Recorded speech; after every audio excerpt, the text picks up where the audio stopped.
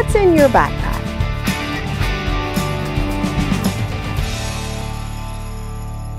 By now, each of you has been introduced to our digital backpacks by your school's backpack team.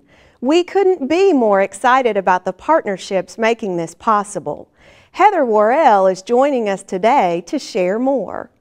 I'm Heather Worrell, the Executive Administrator of Digital Innovation here in JCPS, and I am thrilled to introduce our Digital Backpack app. JCPS is partnered exclusively with Google EDU and their premier partner, Amplified IT, to create a custom app for JCPS. This app is the first of its kind and will serve as a national model. Isn't that exciting? Yeah! To get to the app, all students have to do is go to Google Chrome and sign in to their JCPS account.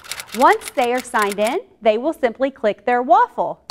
Once they click their waffle, they will click their Google Drive app, which will take them into our JCPS Google domain. From here, they will click their waffle again, scroll down, and click on our JCPS Backpack app.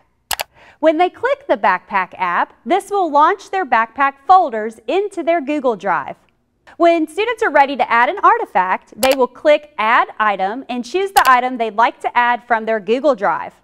Now that the item is selected, the student will click the success skill or skills that the artifact shows evidence of and then click Add Artifact. Now you can see here that this student has the artifact evidence in both the Prepared and Resilient Learner folder and in the Globally and Culturally Competent Citizen folder.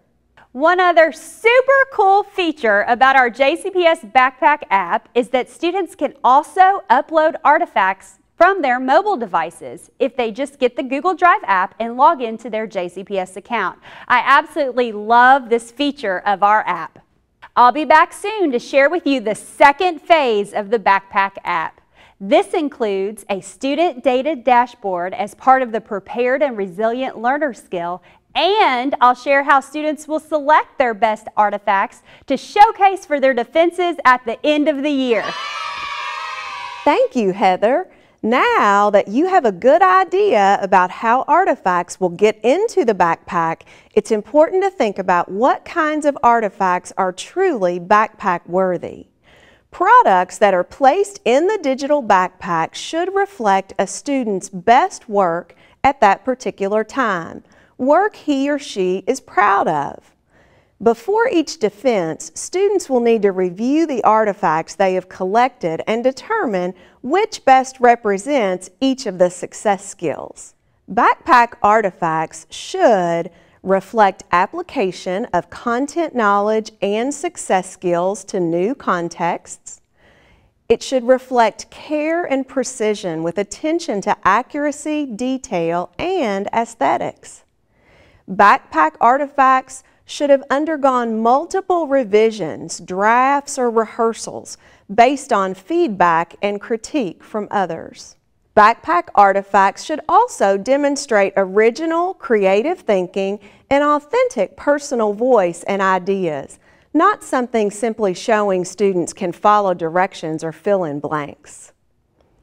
It should use formats and standards from the professional world rather than artificial school formats. Backpack artifacts should connect academic standards and backpack skills with real-world issues or local challenges.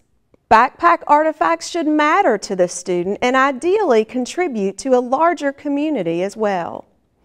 These artifacts are created for and shared with an audience beyond the classroom.